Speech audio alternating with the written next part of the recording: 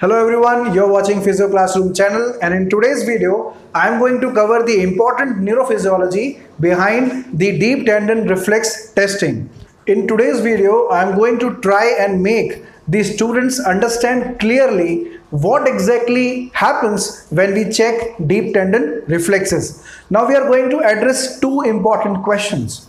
Why do we check deep tendon reflexes, and what are the important informations that we can collect and interpret during deep tendon reflex testing? Now, reflex can be defined very simply as an involuntary response to a stimuli. Now, when we check deep tendon reflexes, the only two things that we can appreciate is the stimuli, that is the hitting of the hammer to the muscle tendon, and the response in the form of muscular contraction. But there is a whole lot of thing that is going on in the background which we should be aware of to make the deep tendon reflex assessment useful. So let's start understanding what exactly happens after we hit the reflex hammer on the muscle tendon. Now let's say, for example, we are checking the deep tendon reflex for the biceps muscle. Now any skeletal muscle has two components, the outer component and the inner component. The outer component is known as the extrafusal fiber and the inner component is known as the intrafusal fiber. Now intrafusal fibers are also called as muscle spindles, and these are again of two types. The nuclear chain fiber. So this one you can see is the nuclear chain fiber, in which the nuclei are arranged in a row.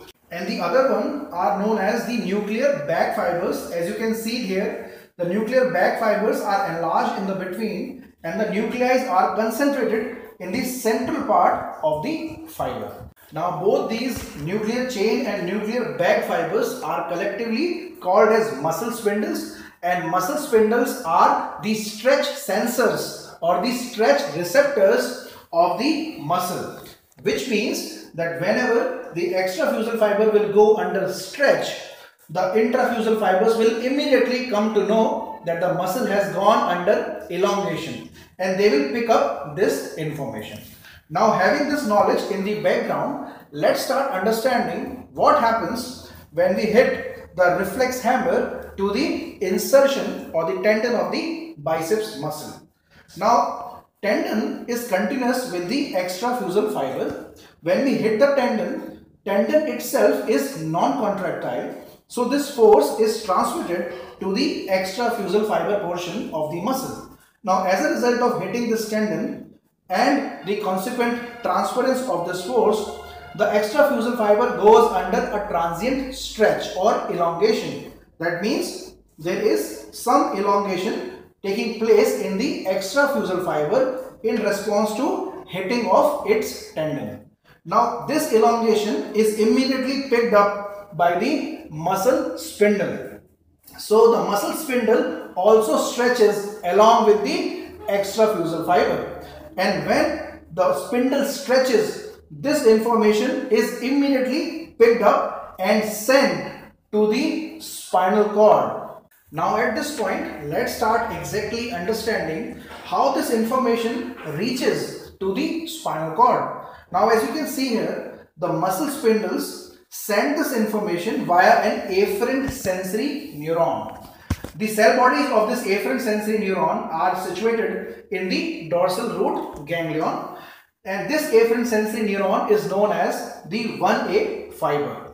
So the stretch of the muscle spindle gets converted into the action potential, which travels along this sensory neuron and reaches the dorsal horn of the gray matter of the spinal cord, and then it reaches the ventral horn or the anterior horn of the spinal cord. Now after reaching the anterior horn of the spinal cord, the 1A fiber synapses with another cell body present in the anterior horn, which is known as the alpha motor neuron.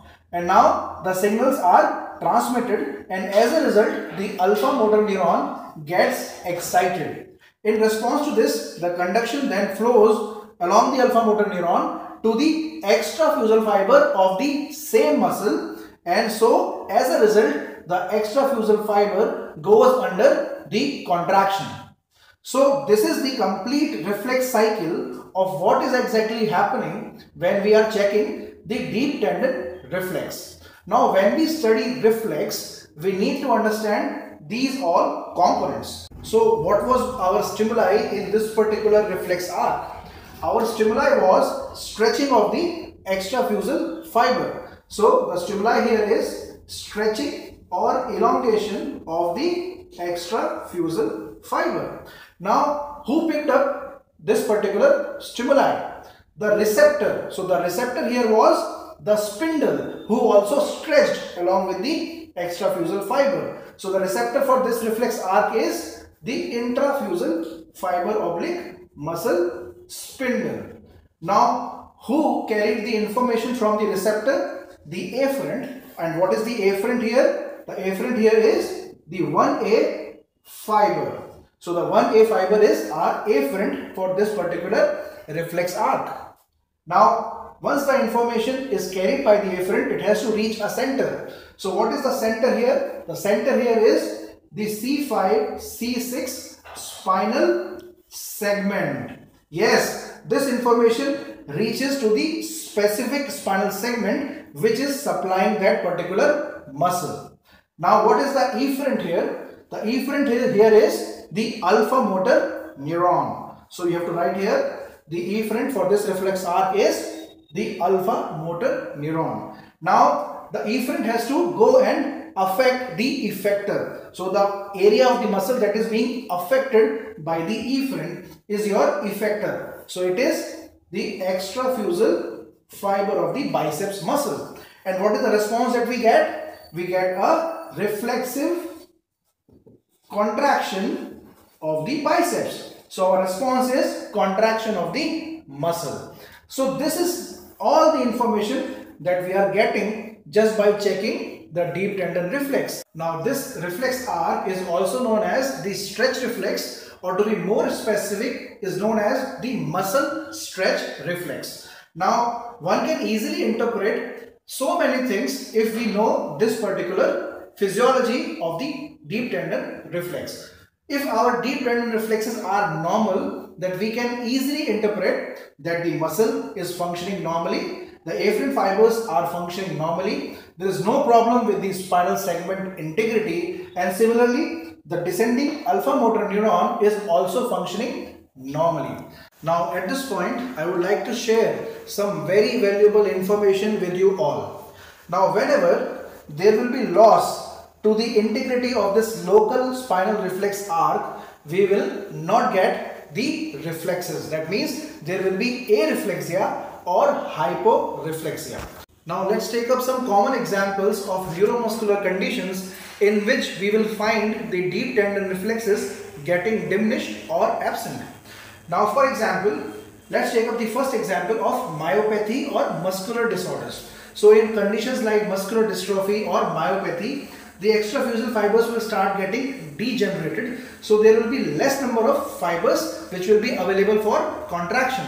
As a result, the response or the reflexive contraction will get reduced. Similarly, in neuropathies and demyelinating conditions in which there will be loss of integrity of the afferent or the efferent neurons, the impulses will not travel along this reflex arc, and as a result, we will get hyporeflexia or areflexia. Now, let's take up another condition of anterior horn cell disorders, like we used to have poliomyelitis. So, if there will be degeneration of the anterior horn cells, then the action potential will not travel along the alpha motor neuron, and as a result, there will be no or very little reflexive contraction, and so the DTR will be diminished. Let's take up another example of neuromuscular junction disorders like myasthenia gravis. Now, when the action potential will not be able to cross over to the postsynaptic membrane of the muscle fiber, again the reflexive contraction will be reduced. So, there is whole lot of information that we can get of why and how these deep tendon reflexes are getting diminished and what is the exact level of the problem because of which the reflexes are getting absent or diminished. Similarly, we will also be covering why the deep tendon reflexes become exaggerated, and that will be covered in detail in any other neurophysiology lecture in which I will be telling you about the neurophysiology of hypertonia and hyperreflexia. This is one of the very first neurophysiology lecture that I usually take for my postgraduate neurology students. And now based on this knowledge, it becomes easier for me to explain the neurophysiology behind the maintenance of normal tone, the neurophysiology of abnormal tone, the neurophysiology of decortication, decerebration, and the overall basic neurophysiological understanding of motor control. Now all these lectures are going to come very soon so that I can share this knowledge with you all. So don't forget to like and subscribe my channel and keep learning, keep sharing and stay connected.